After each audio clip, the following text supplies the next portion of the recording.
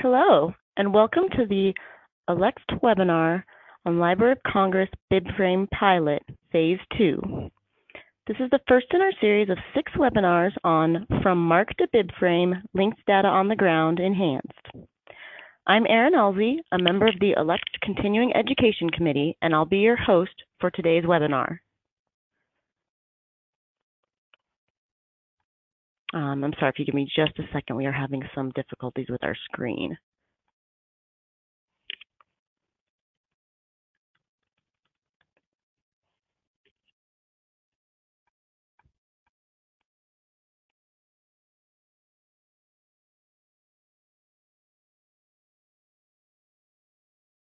Okay, there we are. Thank you for that delay. Sorry about that. So today we'll have 4 presenters, Sally McCullum, Judith Cannon, Jody Williamson, and Paul Frank, all 4 from the Library of Congress.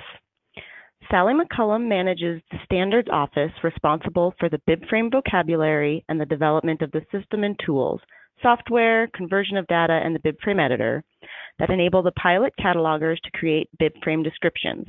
Her office works closely with COIN in the organization and running of the pilots. Judith Cannon manages the program for Cooperative Cataloging and BIBFRAME pilot training. She is responsible for making certain that the suggestions and experiences of those in the BIBFRAME pilot entering the metadata reach the persons developing BIBFRAME to assure its continuous development and refinement. Jody Williamson is a Senior Technical Metadata Standards Specialist in the Network Development and MARC Standards Office at the Library of Congress. She is the BIBFRAME Editor Profile Contact at the Library and works with the Library's developers and BIBFRAME pilot participants. Jody joined the Library in 2017. And Paul Frank is the coordinator for the NACO and SACO programs and the authority components of the Program for Cooperative Cataloging, or the PCC. Paul is also one of the Library of Congress BIBFRAME pilot trainers and is a liaison to pilot participants for cataloging and technical aspects of the pilot. This group brings much expertise to today's topic, and we are fortunate to have them with us. A few logistics for today's presentation. All attendees are muted to prevent background noise, and we do not have interactive chat capabilities. You may, however, comment on today's presentation using Twitter. The hashtag is ALCTSCE. We do not monitor that Twitter feed, though, so if you have questions for our presenters, please be sure to type them into that question box on your screen in the GoToWebinar panel. This webinar is we will have time for Q&A after the presentation, and this webinar is being recorded, and you will receive an email with links to the recording and presentation slides shortly after the presentation concludes. And now we'll turn it over to Paul. There will be a slight delay as we change presenters.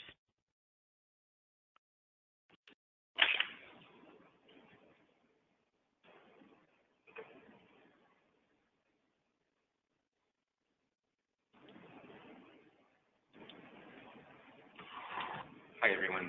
This is Paul Frank. Hope you can hear me okay. Hope you can also see my screen. It's the first opening slide for our presentation. I want to thank Erin and her colleagues, and especially Alex, for letting us have this opportunity to talk about what we're doing at the Library of Congress with BIBFRAME as we are working through our second pilot.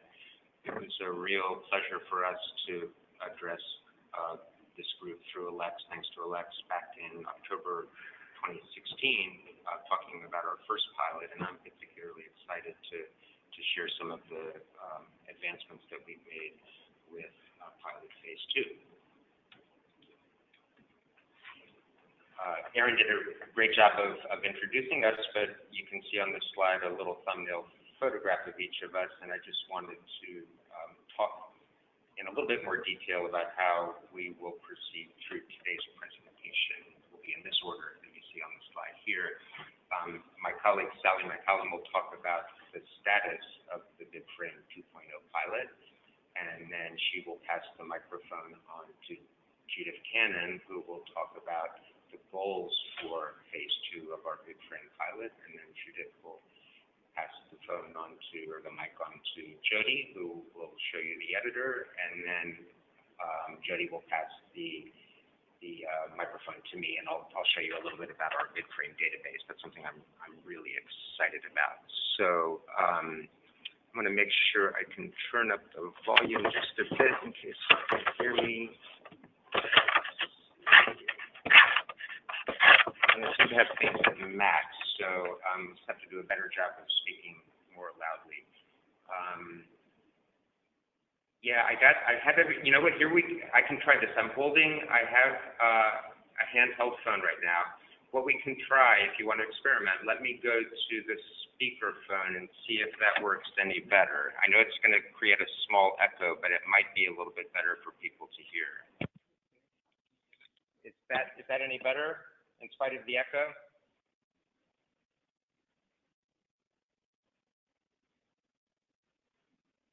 No, that's worse. Okay. Okay, sorry. I think what we'll do, I'll just have to ask I'll try to speak a little bit more loudly and clearly, and I'll ask the same of our presenters today. I hope that works. So let me now pass the phone over to Sally McCallum, who will talk about the status of where we are with BIBFRAME 2.0.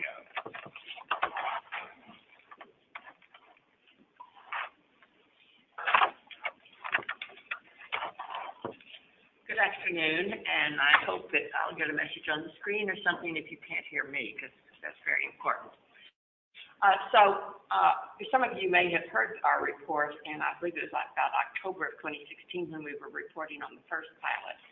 And now we're in the middle of our second pilot, and a lot of revision to based on what we learned in the first pilot has gone on to be able to mount this second pilot. And I'm going to give you some background on what that revision was.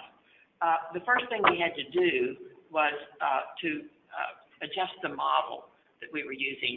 The screen does not show the earlier model, but I can tell you that what was added was that we added as a main kind of entity, the item level. We had treated those as annotations in the first model, and that was an interesting idea. It was a good thing to have tried, but we didn't think it worked out well. And then we also have elevated, I would guess, event. So this was at the behest of our audiovisual area that finds events as a very important data element for them. So events are, as you see, attached to works, can be attached to works. The model remains, however, innovative and simple. It's works, which include the Ferber RDA work and expression. It's instances, which are the Ferber RDA manifestations, and items, which correspond somewhat to the Ferber RDA items. Okay. So we had about 5 steps we had to take to get ready for to have catalogers actually start using and implement this pilot. First one was the overhaul of the BIBFRAME vocabulary. We call it the BIBFRAME 2.0 vocabulary because we did do a lot of change based on the comments from the catalogers, based on comments that were coming from the community, based on some analyses that some PCC members did.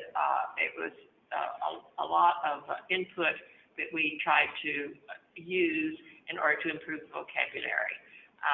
And mind you, when I say vocabulary, I mean essentially it's like your data elements, your fields and subfields that you have in MARC. We also, I must say that we have a heavier influence of RDA in this vocabulary. That is somewhat a slippery slope, though, because we don't know what rules change. In fact, the RDA is in the process of changing, and so we're wary of being too tightly tied to any one set of rules or specifications. Then we had to do specifications for the conversion of MARC to BIBFRAME because we needed to be able to bring our data that we had in MARC forward. Fortunately, in MARC, there are a lot of patterns that you can latch onto. The way a name is given in the 1XX fields or 6XX fields or the 7XX fields is always the same. And so that eased the transition. On the other hand, there is a lot of duplication in MARC. And we had to reconcile that when we do a straight conversion of a record. We end up with a data element being converted from several different places in MARC. It'll be the same thing, so then we have to bring them together in our BIBFRAME file. We have different forms of expression in MARC. We will sometimes give a data element as a code, and then we'll give it as a text string, and we may even include it in a sentence. And so there are just different ways that they can be expressed, and that is a conversion nightmare to some extent. And then there are also what I call there's an abundance of data in MARC. MARC is almost 60 years old, and it has been added to and added to and added to over the years as we needed to do what we needed to do these things as the cataloging rules changed, the conventions people were using changed, we had new ideas about things, and so we had to make some decisions on some of the data. Do we try to convert every little piece of data, or do we leave some of it behind? Do we say that it's in the format 3 different ways? We're only going to convert it from this one place. We won't convert it from the other places. So those are the kinds of decisions we had to actually come to grips with. Then the next thing was to do actual conversion programs. And I must say we had that done on contract by a company called Index Data, which did a marvelous job of making a MARC to BIBFRAME conversion for us. And it's held up very well through a lot of work in the last year and a half. And after we converted, though, all the 19 million records that we needed to convert, we had to merge and reconcile the data. Because, as you know, we have MARC records in the authority format that are really work descriptions. Then we had bibliographic records, and we split the bibliographic records so that they had some elements went to a work description, and some of them went to an instance description, or a manifestation, as RDA would call it, and a description. And so we had to, and then we had to merge these things together, because you ended up with, if an item had, it was all belonged to the same work, you had multiple versions of the work, you had multiple versions of the subjects, and you had to merge and match and reconcile all that data. It is non-ending task for us, because we've continued to do it today. So our goal, once we got to this point and we had our data converted, our goal was to have a realistic cataloging environment. And so we had the catalogers, whereas on the first pilot, they first input their MARC record, and then they went over to the BIBFRAME system, and they input the same data into the BIBFRAME system.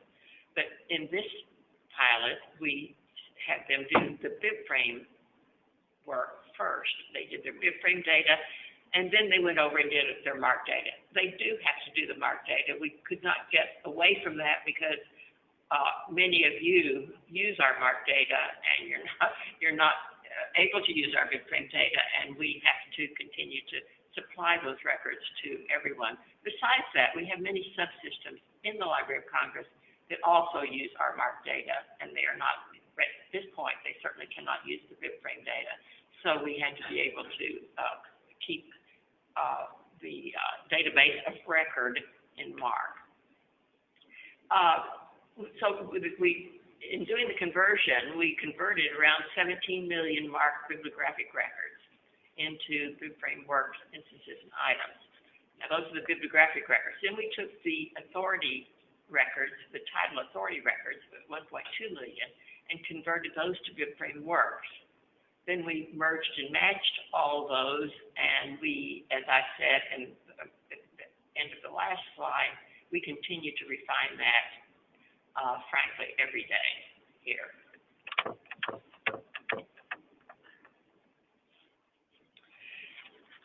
Another thing that had to go on for us to be able to do the second pilot was we had to revamp the BIBFRAME editor. We had lessons from the first pilot about the editor. We had to update all the profiles. We had to enable we wanted to enable the input of new name authorities into the BIBFRAME system, which had not been possible with the first pilot. But if we were going to have a environment that truly simulated what the cataloger would do, they need to be able to input authorities as they were doing their bibliographic record into the BIBFRAME system. Jody and Paul will be talking a lot more about the editor later. We also had to expand our linked data service. We call it various things. We call it LDS, linked data service. We call it ID. We call it, the address is id.lsc.gov. We needed to add more terms and lists because the editor wanted these. We needed these for drop downs and for type aheads, and we needed drop downs for type aheads in the editor because we want cleaner data, we want to have faster input, and we want to never have to type a URI. So we did a lot of work with respect to that system. We had also a special task that we had to do, and that was actually a complete restructuring of our infrastructure for the system. It has been very difficult because it's a very large system, but it now, sort of finally more or less completion. You're never finished with that task either, but more or less the completion. We have a much more robust system, and it is much more of a pleasure to work with. And then there was the documentation and training, and Paul will probably be saying something about that. We had 40 pilot participants in the first pilot, and we had added 20 more in the second pilot, so they had to retrain some of the first pilot participants and into the new editor, the new vocabulary, and new features, and they had to completely train the 20 new. So where are we? We have, at this point, we have 60 catalogers in our pilot. We started the pilot last summer, and we have incrementally adjusted and added features to it for the last 6 months.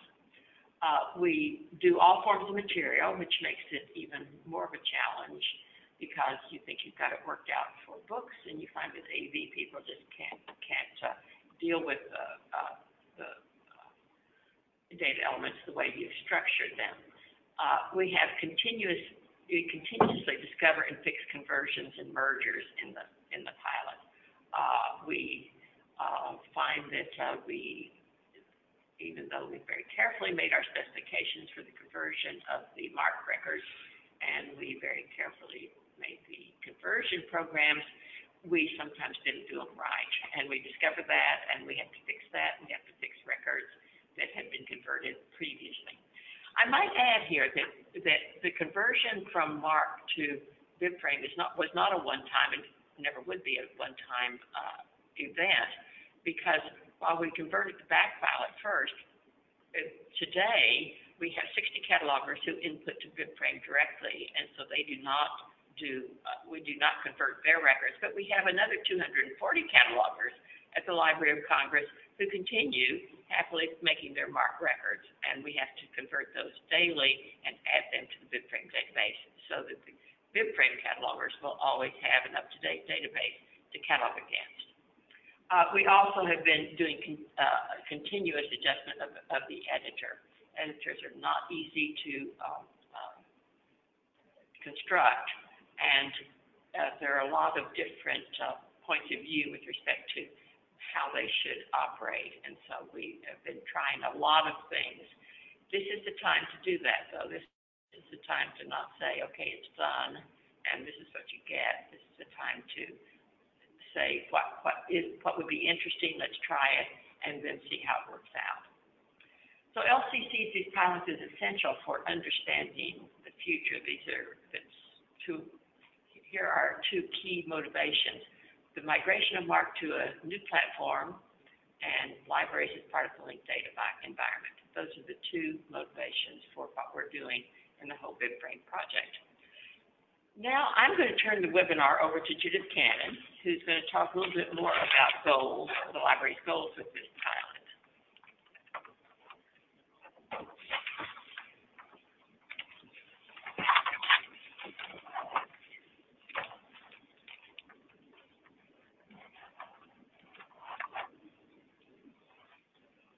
Right, I'm in position now. This is Judith Cannon. Can you hear me all right?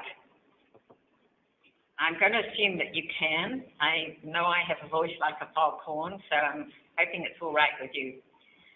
I'm going to discuss the goals.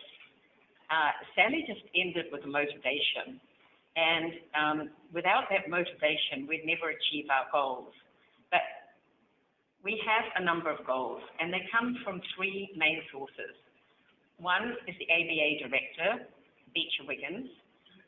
The other is from the Network Development and MARC Standards Office, which is presided over by Sally McCallum. And the third is the Cooperative and Instructional Programs Division that I preside over. And then there are some goals that MDMSO and COIN need to work together on to achieve them. Let's take a look at the director's goals. The first one is probably the most important. What we need to know is, can any institution apply BIBFRAME? Is it large enough, and is it robust enough to handle a large and very complex body of data? That's the key. And that is what we're hoping to find out in phase 2. Is this possible? Now, if it is possible, and it's proved that it can handle a large and complex body of data, it's robust enough, then the Library of Congress has to make a decision. Will it pursue BIBFRAME as its linked data pathway, which would then make it the ultimate replacement for MARC? Now, once the library has made its decision with regard to this, then, of course, it wants to announce it. Now, the goals of Network Development and MARC Standards Office and the Cooperative and Instructional Design Division fold into the director's goals. And we need to achieve our goals in order for him to reach these decisions. Now, Sally has already spoken to you about a number of the things that are on this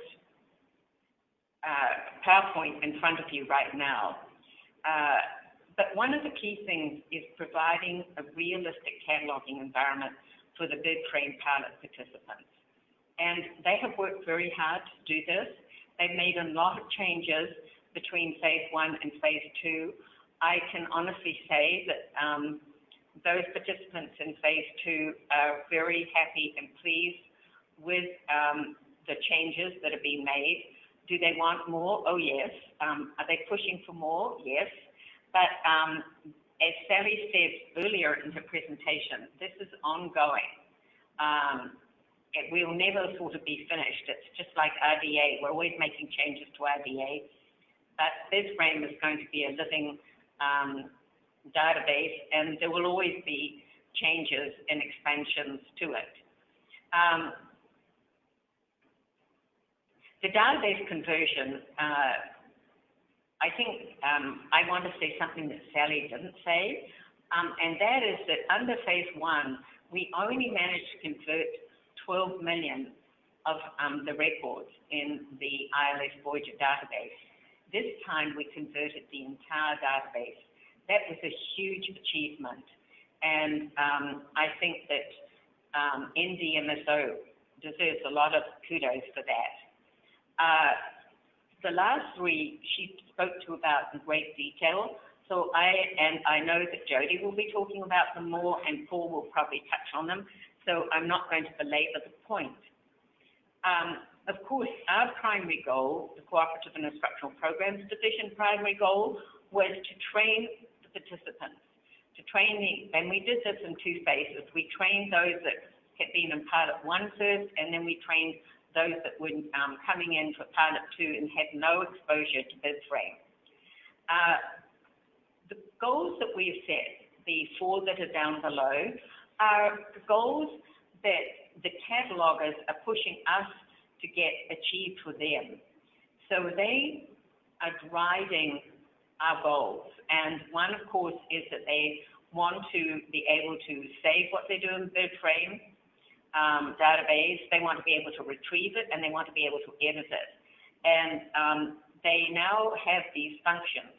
They want to be able to import external bibliographic records, and this is being explored, so they're very happy about that. Native BIBFRAME descriptions are being added to the BIBFRAME database. Now, the issue of romanization in the bibliographic data is bubbling to the surface right now, and we're going to start meetings on this next week. And then this is the final slide of goals, and it's the combined COIN MDMSO goals. COIN and NDMSO staff meet once a week on Tuesdays to discuss possible changes and improvements to BIBFRAME to keep driving it forward. And neither one of us can achieve these 2 goals that are on this page without the help of the other. And we have a really first-class working relationship. And I think for those of us that have a cataloging background rather than a programming background, this partnership has been a very rewarding and enlightening experience. And now I'm going to turn it over to Jody to give you some more details.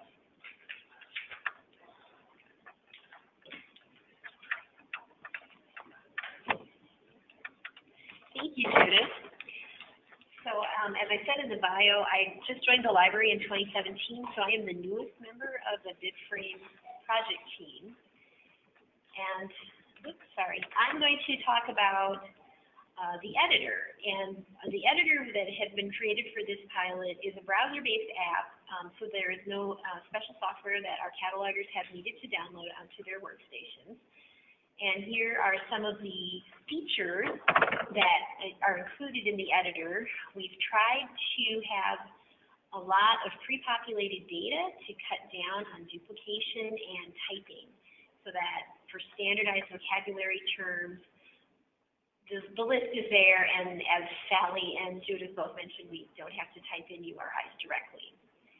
We have lots of type-ahead options for longer lists because the catalogers are able to search the entire BIBFRAME database when they're looking for a work in the event that they are merely just attaching an instance to an existing work.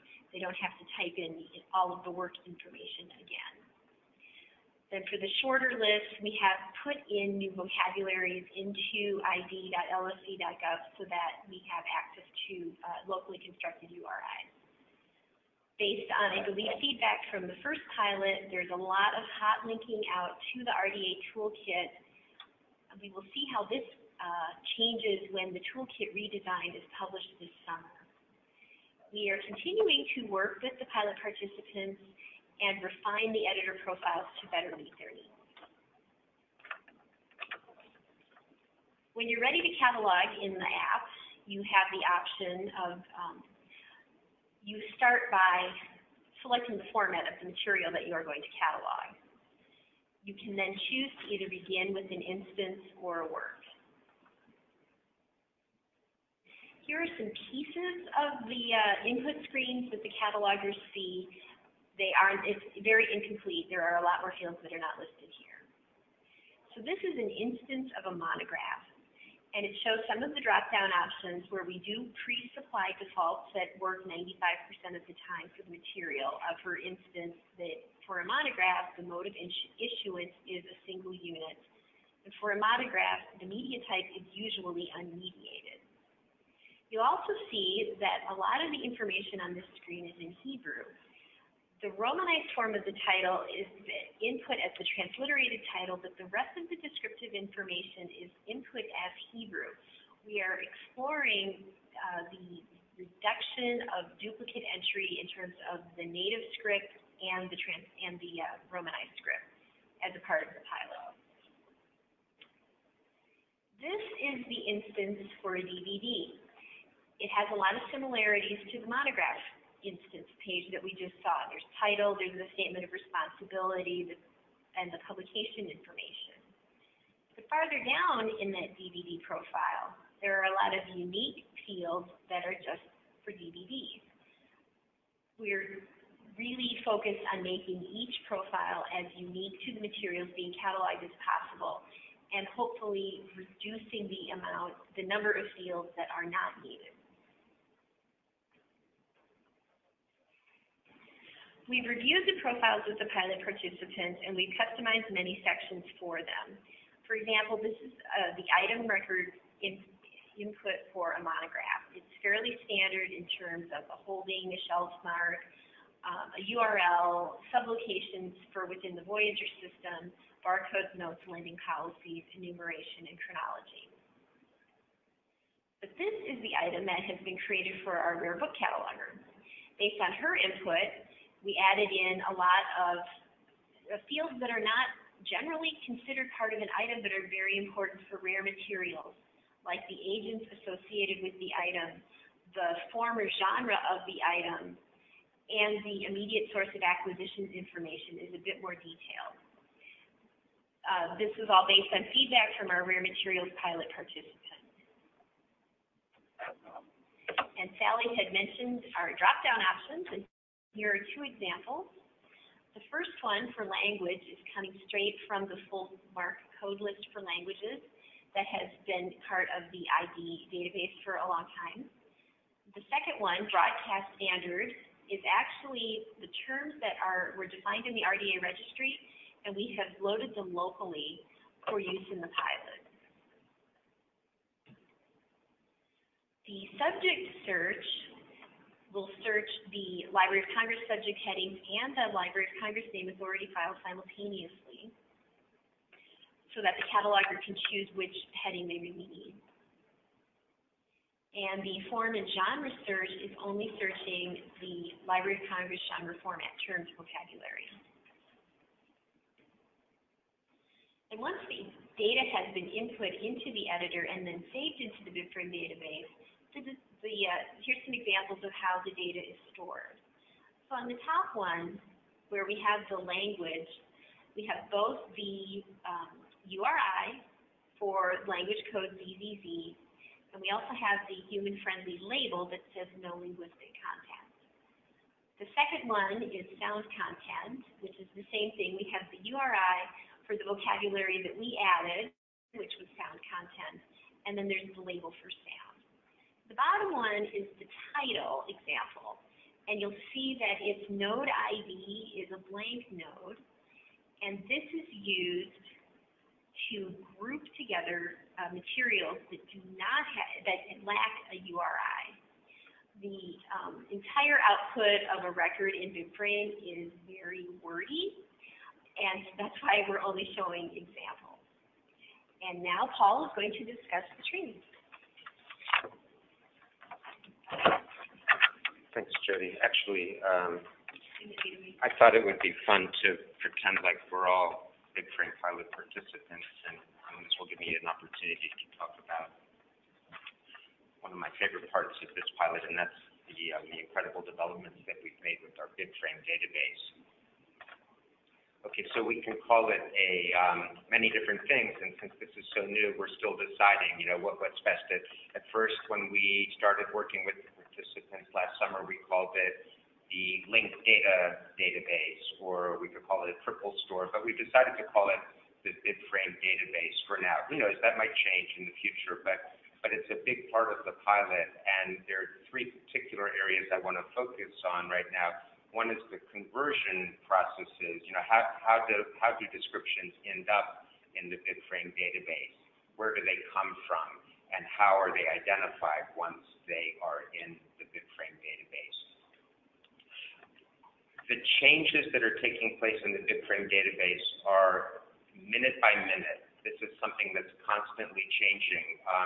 A lot of the changes are based on comments we receive from participants. A lot of the changes are based on issues that the technical staff in NDMSO have determined. But I have to say, overall, it's been a wonderful process. It's very hard to work with a moving target, but we've done really well in this part of the pilot with the changes that we see. So what you see on the screen here is MARC. Okay, well, we've talked a lot about MARC, but now let's see what happens when you take MARC and you convert it to BIBFRAME. Sally mentioned in her part of the presentation that MARC data often includes different attributes, different elements from other vocabularies. So for any of you who are familiar with RDA, just by looking at this slide, this MARC record, you can see work elements, expression elements, and manifestation elements all in one MARC record. So this record in our OPAC, in our LC Library of Congress database, was cataloged probably in 2015, and that might have been before our first BIBFRAME pilot even began. So here's an older MARC record that existed before BIBFRAME. Sally mentioned that all 18 million records, bibliographic records from our OPAC, the LC OPAC, were converted to BIBFRAME. So that means that this one was a candidate for conversion to BIBFRAME. The view you see on this slide shows you a view of the BIBFRAME database that our participants see. So I like to think of this really as a cataloging module, not so much a discovery layer. These are the internal workings that the pilot participants and the BIBFRAME developers see. But I put a little box around this description under number 1 here, where you see work from BIB. This identifies the source of this description in the BIBFRAME database. This description came from a bibliographic record in the MARC database. Now, think about this. If you're catalogers, you know that you can identify works in MARC bibliographic records. You also can identify works by using authority records. So this little bit of provenance information is critical to everyone working in the database to find out how descriptions reach the database. So on the next slide, you'll see sort of an atomized view of that MARC record that we saw 2 slides back.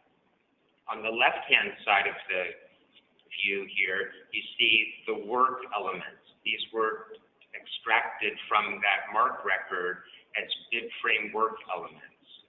The instance information, or we could call it manifestation information in RDA, is linked here on the right side of the screen. So what entered the BIBFRAME database as one MARC description ended up as a BIBFRAME work and a BIBFRAME instance. And all of this was done through conversion processes. This was not done by a cataloger. So there are other sources of provenance in the BIBFRAME database, and I'm just showing 3 on this slide here. Here's an example of a work that was added to the BIBFRAME database through the conversion of the name title authority file, or title or name title authority file. Think if you're a NACO member, a NACO record for a work converted to BIBFRAME. Now this is an easier one because this is work to work. The second one says work stub from BIB, and that's an odd way to describe it, but it's actually an accurate description because this work description came from perhaps a 7XX, a title added entry in a bibliographic work. There's not much other information other than the title, but still it is a valid BIBFRAME work. A cataloger working in the pilot will know, aha, this came from a bibliographic record.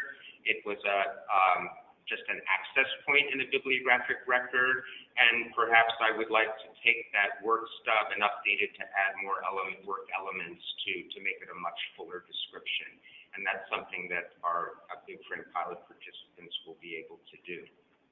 Finally, this last one is a work that was added to the BIBFRAME database by one of our BIBFRAME participants.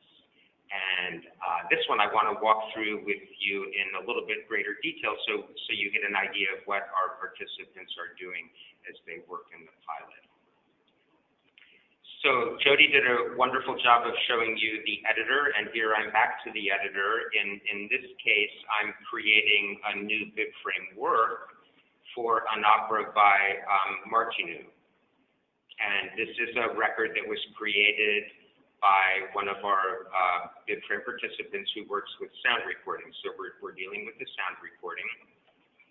The cataloger would have done all the description in the BIBFRAME editor that he needed to do, and then he would have saved that record in the editor.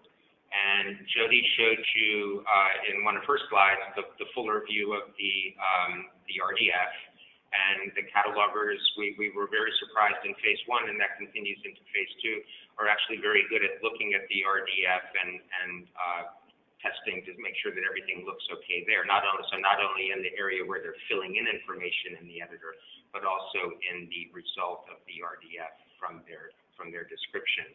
But when the cataloger is happy with the description of this work, it's time to post it so that it migrates to the BIBFRAME database. And the posting is done by clicking on that box there that says post that has the arrow to the right of it.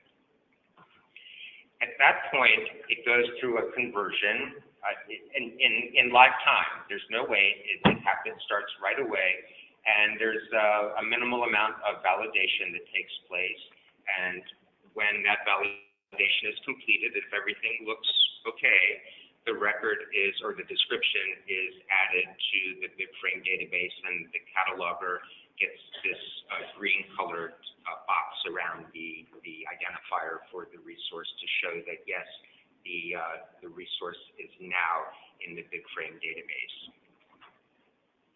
So we can do just like we did with that marked record at the beginning of my part of the presentation. Once that description is added to the BIBFRAME editor, to the BIBFRAME database, you can identify the separate parts. Here's the work, and there's an instance connected to that. So it's no different from the marked record that was converted through automated processes.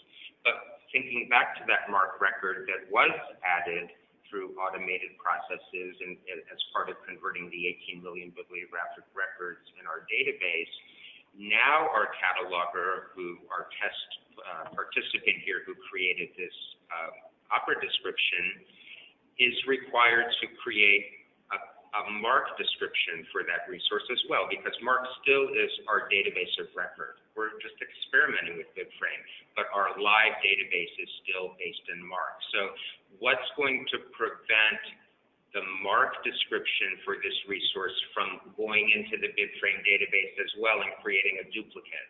Well, our catalogers working in MARC will add a local field that you see highlighted here. It says BIBFRAME Pilot 2, and it gives the date that the 985 field was added. And that field will suppress the record from migrating to the BIBFRAME database. So that means that the native BIBFRAME description that cataloger created that we walked through earlier in this presentation becomes the master record in the BIBFRAME database, and the MARC description for that resource will not migrate to the BIBFRAME database. Because of all of these different streams of data coming into the BIBFRAME database, it's important for us to be able to search on the different types of sources. And that's why I like to think of the BIBFRAME database view as really a cataloging module, not something that a patron would use, but something that catalogers and developers need to see. So you'll see some very unusual filterings that can be done in our BIBFRAME database. We can filter on different types of resources, but we can also filter on the sources, whether they came from a BIB record, whether they came from an authority record, whether they're a stub record, as we saw earlier, or whether they're a native BIBFRAME description. So we're finding in the pilot at this point that these options have given us a lot of information about how our data is getting into the BIBFRAME database, but also gives us a lot more control over how we can search in the BIBFRAME database to find the words that we need to access. So I'm going to pass the mic back to Jody now for a closing couple of slides, and then we'll take questions and answers. So Paul did a really good job showing our internal database. The unfortunate thing is that it's not available to the public outside of the Library of Congress network. But we do have some tools that are available for you to explore with yourself to see how data would look in the linked data format. And the first one is the BIBFRAME comparison tool, where you can go to the above URL, put in your LCCN, so pick a book that pick your favorite book, get its LCCN, put that number in here, and it will be converted to a side-by-side view. It's hard to show it accurately in a PowerPoint slide because of the length of these data outputs, but here's an example. So on the upper left, we have a MARC record, and I've circled MARC tag 347, which says subfield A, audio file, subfield B, CD audio, and subfield 2, RDA. And on the lower part of the screen is the output of this MARC record in BIBFRAME using the turtle serialization, which is a little more user-friendly than a straight XML output. And where I've circled, you have the BIBFRAME file type, which is the BIBFRAME class that's been assigned the data from our tag 347 was converted to. And you see the label that says audio file. The source is the data from subfield 2, and it says RDA. Right now, the conversion just takes the text from subfield A and puts it into an RDFS label field. But we are going to be changing the conversion specifications to assign URIs to these terms, because in a lot of the 3-4X fields, there are a lot of elements that use standardized vocabularies, and so the conversion program can do the translation. And finally, we have through the loc.gov/BIBFRAME site, you can look at many aspects of our project. You can see our vocabulary in several different output formats. You can look at our current conversion specs for MARC BIB to BIBFRAME and MARC authority to BIBFRAME. You can download from GitHub the conversion programs if you'd like to mount them locally and convert some of your own data. And you can use the comparison viewer that I just outlined above. And with that, we will turn it over for questions.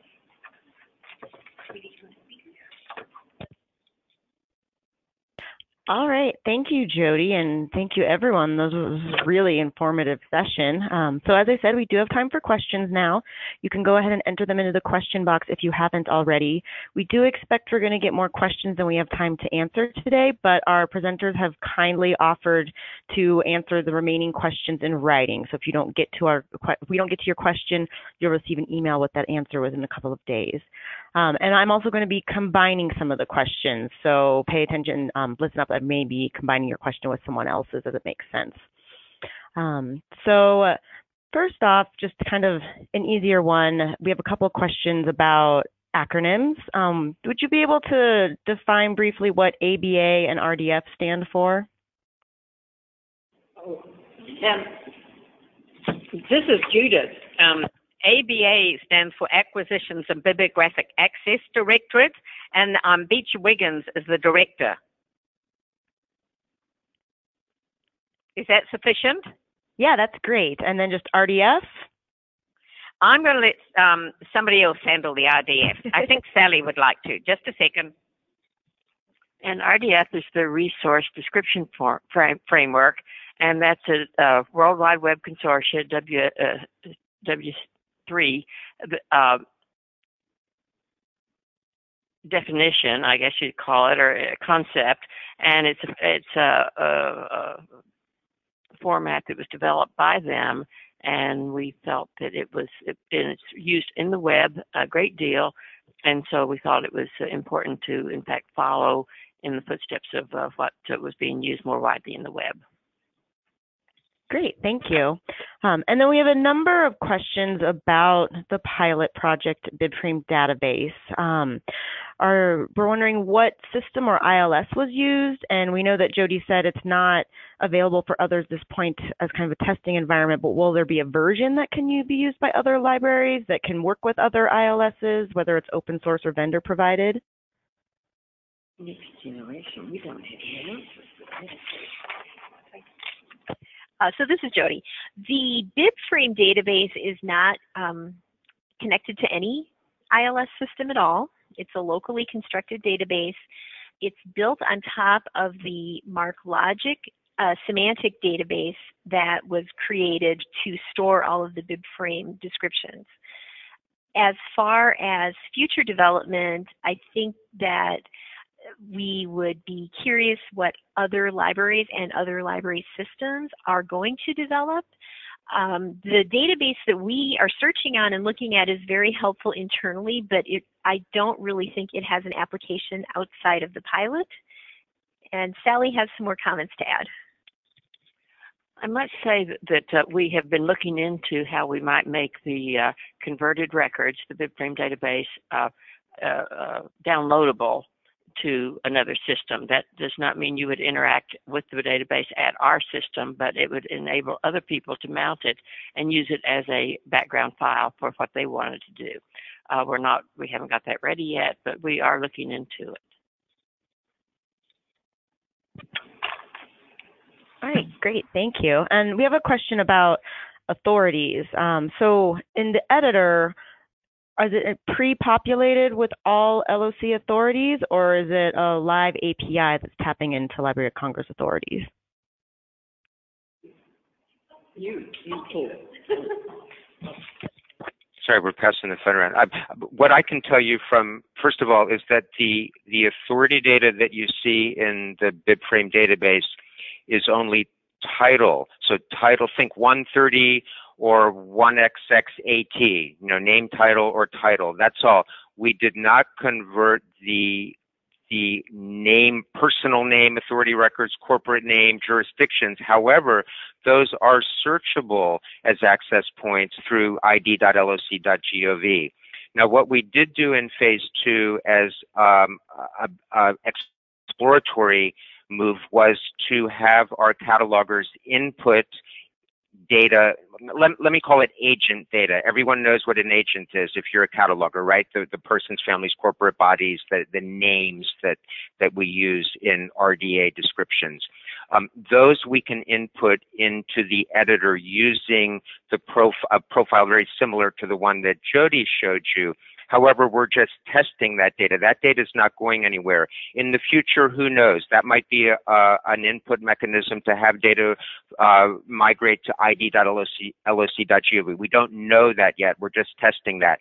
But the complete NACO authority file is searchable in BIBFRAME, but the conversion into the BIBFRAME database is only from titles and name titles in the name authority file. Sorry, and Sally has one thing to add. In other words, the RDF, the names are in RDF in the ID system, and the BIBFRAME database links out to the ID system, which is what one might see in a future system that is based on RDF, is that you would link out from various authorities to other systems. Great, thank you. Next, we have a couple of questions regarding romanization. I'm wondering if you could speak some more about what's being done to reduce the workload for catalogers who right now are working with parallel romanization and vernacular entries, such as the Hebrew instance you showed.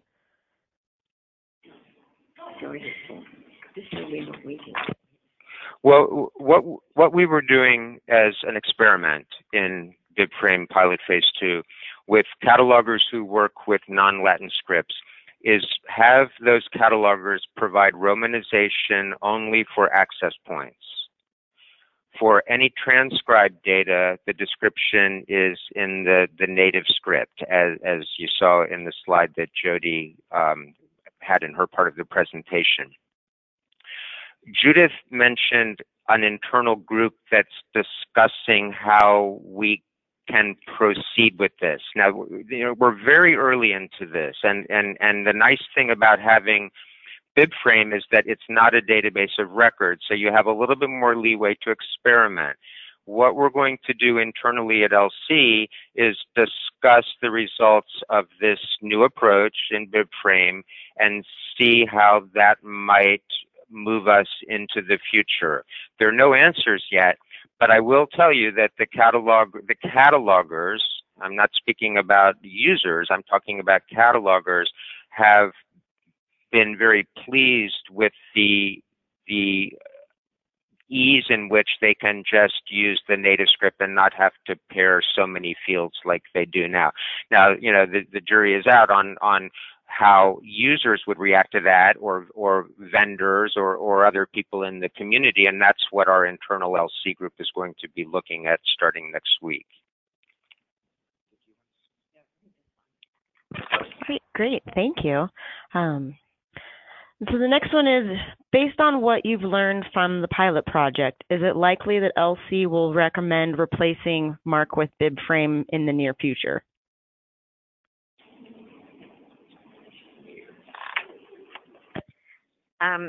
This is Judith. I talked about the goals, and this was a goal. I have no idea what is on the minds of anyone other than the goals that I was given.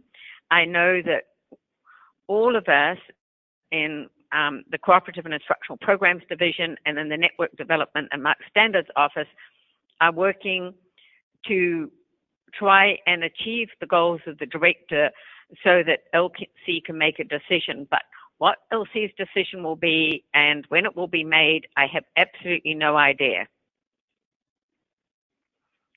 All right, thank you. And then we have time for one more question, and we have a couple attendees who are really new to BIBFRAME, and so we're wondering if you could just mention a few resources, direct them somewhere where they can find out more.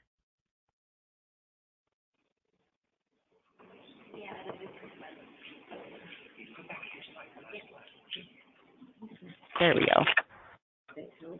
So there are a couple options. The first would be loc.gov/BIBFRAME, which is the central location of all BIBFRAME information from the library. And there's also information on the Program for Cooperative Cataloging webpage, which is www.loc.gov/ADA/PCC/BIBFRAME. And if you're interested in more about linked data and you have the budget for it, I would really recommend the linked data course sequence that the Library Juice Academy offers. It helped me a great deal personally.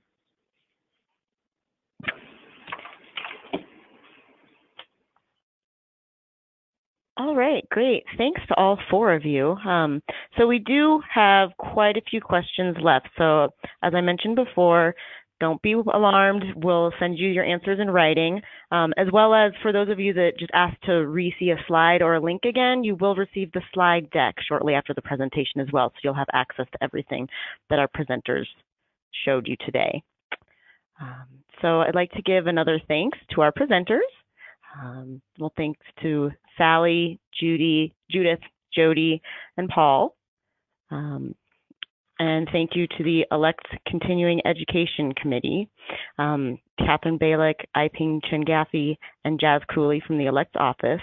The support that they provide us with makes these webinars possible. We do have other continuing education events coming up. Our next webinar is on March 24th. Our next webinar is on March 14th with the second session in a two-part series on Vivo and the role of librarians. So please see the ELECT's website to register or to find more information on these. And Elect also offers web courses, which are 4 to 6 weeks long, as well as 2-day email discussions. And our next e-forum will take place on March 20th. This will cover issues in cataloging and metadata education. Check the website for information on upcoming courses and discussions. Thank you to all our attendees for joining us today, and this will conclude our session.